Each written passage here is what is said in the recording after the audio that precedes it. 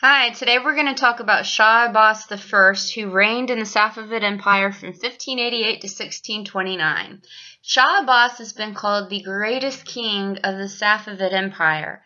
That is because he saw the Safavid Empire through a golden age in which art such as tile paintings and beautiful, beautiful Persian carpets flourished, and architecture such as can be found in the capital city he created at Isfahan.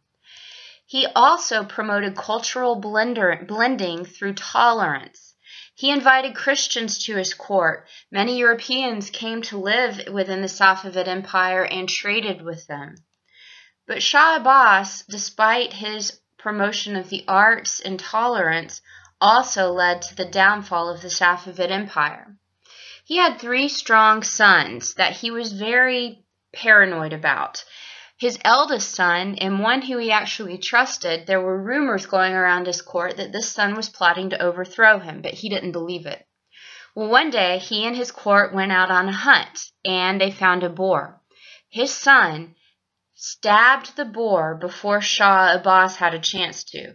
Now that's bad, because the king was always supposed to get the first shot at the hunt.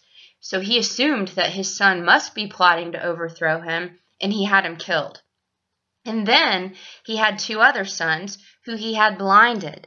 Now, if you are blind, you cannot be a king of the Safavid Empire, so that immediately ruled them out.